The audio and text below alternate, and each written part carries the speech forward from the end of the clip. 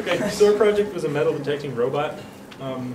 Essentially, we just have a metal detector on the front and got some motors driving treads. And the idea is that it would find mines, which in this case is a phone, but it'll find those and avoid them and then keep on its path.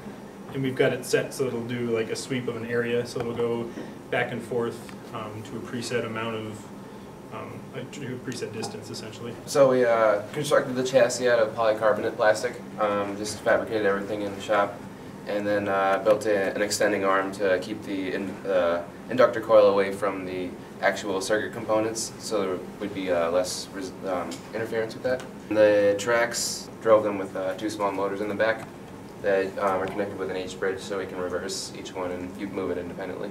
The metal detector is homemade. AC signal that is outputting our metal detector.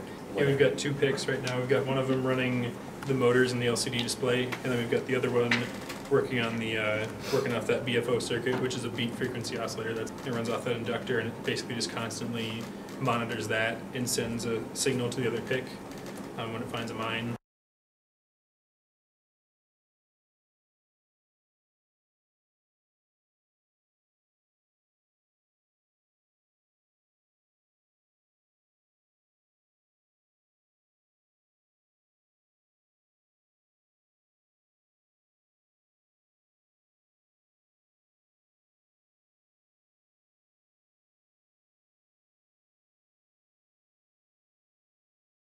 This is our BFO circuit back here. It's a bunch of transistors and capacitors. This is the reference coil we use to compare to the actual sensor coil. Yeah, and we have like, the coils have the same frequency, that is 74 kilohertz. So when the front coil detects a metal, it's going to change the frequency. It's going to be a higher frequency.